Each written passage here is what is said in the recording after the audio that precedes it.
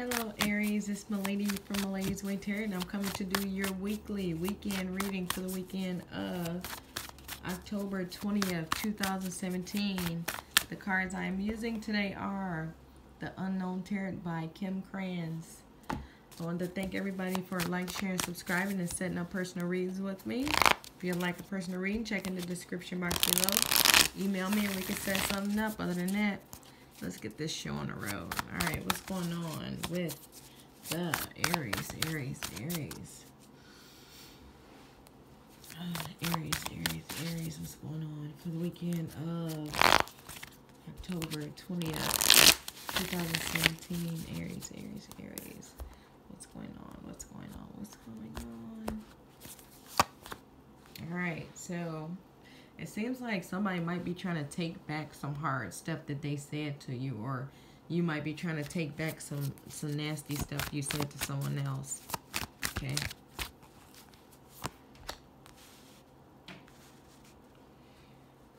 Okay, so it seems like somebody's trying to take it back because they don't want to fight anymore. They're sick of fighting. They're sick of being on the defense all the time. Alright, yeah, so it seems like somebody has to make a choice this weekend. So I feel like the choice is I'm choosing not to fight. You know? Like, somebody's apologizing. Okay? Yeah, so either you feel like somebody stabbed you in the back and you're getting over it, or somebody's feeling like this about you because of this apology. Like, look, I don't want to fight. I'm sorry for what I said. Okay? Saying or what I did. Yeah, so, well, you can't see the name of that. I might have to change the camera view to the next video.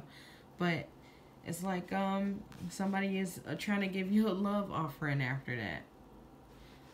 Like either somebody's apologizing and they've given a love offer. Okay? Love offer, maybe a job or whatever. It could be anything. It's a general reading, okay?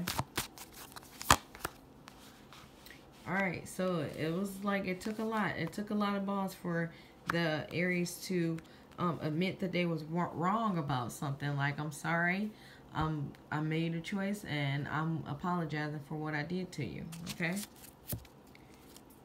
Alright, so it seems like, yeah, you might have been sending some nasty messages out to somebody, or somebody has been sending these nasty messages to you. But, I mean, it seems like somebody's getting over whatever happened, and they like, I don't want to fight, let's just come to an agreement, you know, and you made the choice to go apologize for what you did wrong, or somebody doing this to you. And I feel like it's to maybe empower some kind of relationship that y'all got. And it took a lot of strength for you to do this, because I'm feeling like you don't think you were wrong, but it seems like you just done fighting, sick of the fighting. Okay? But that's all I have for you guys. Have a great weekend.